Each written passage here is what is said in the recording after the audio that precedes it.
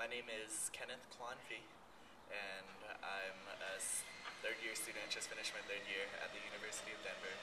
Um, I'm co-president of Next Generation Voices here in Colorado, um, chair of the Miss Asian American Colorado Leadership Program, and I just finished my year of being vice president at the Asian Student Alliance at the University of Denver.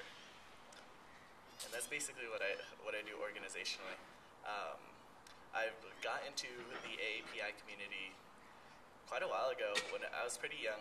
I feel like I have two older siblings, and they were both pretty active in the community. And so when I was young, I was able to see things like conferences happening and see organizations coming together, and basically making a little bit of movement in that was probably only like 8 years ago.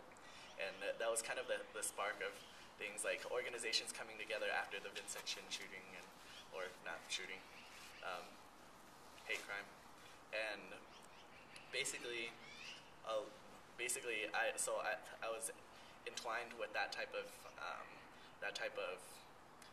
image as a role model, from a role model when I was younger, and I was able to see like how things work in society, social organizations coming together. And so when I got into high school, I was in a couple leadership programs, and it pushed me to find my own identity. And slowly I got a grasp of what I felt my identity was and how I wanted to identify as Asian American, as opposed to just being Asian, or as opposed to just being who I am. I wanted to identify with the Asian American community. And when I was able to do that, it kind of allowed me to see that a lot of people out there don't realize that until really later in life. And I wanted to open that up to people earlier on so that they can really know who they are while they live life. It really opens up to a sense of happiness and a sense of comfortability of who you are.